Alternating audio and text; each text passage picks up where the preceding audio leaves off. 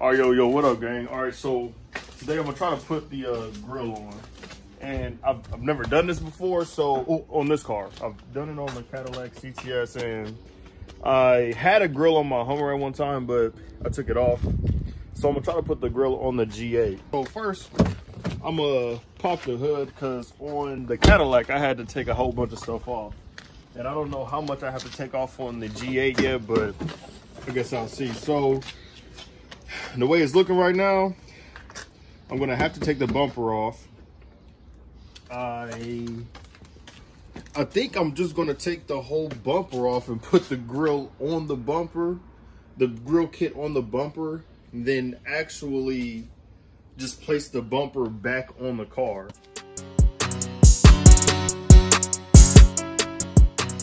What we're gonna do is we're gonna take, hold up, before I go on, I have these on not for the style, not because they beats or whatever, it's because my gloves probably won't be able to go on my touch screen and answer the phone as fast as it would be if I had the gloves off. So I keep these on just in case I get a phone call, I can answer the phone call, still continue working and not be interrupted as much. So we're gonna take off the screws from on top of here.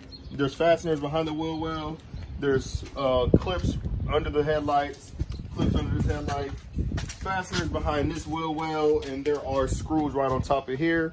Once I get those off, I should be able to just take off the turn signals and the fog lights. And after that, it should pull right off. So let's get right to it. So we got the grill off. Well, we got the bumper off. We got the grills out. And it looks pretty simple to install.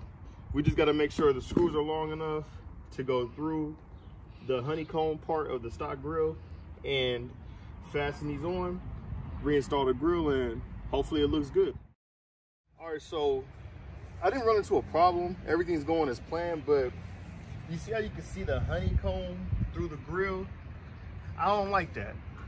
So what I think I'm gonna do is I'm gonna try to get some sort of like black mesh film that'll fit behind this part of the grill, so all you see is the mesh grill and not the honeycomb part. Behind the mesh grill to also allow airflow to go through, and also it'll delete basically seeing the black original honeycomb grill.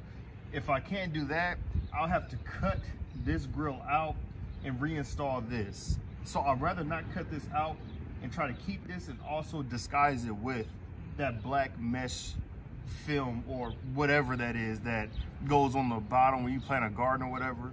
So as soon as I get that, I'll be able to finish the install. All right, gang, here goes the finished project. Well, halfway finished. We got the grill on, and as you can see, you can't see directly through the grill to the factory mesh or the honeycomb mesh factory grill. So the overlay grills look more original, I guess I would say. What y'all think, man? As you can see, you can't see the honeycomb grill through there. You can't see it.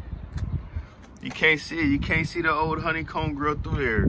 It looks like I literally disassembled the entire factory grill to put the custom chrome grill on. It's exactly how I wanted it to look. There we go.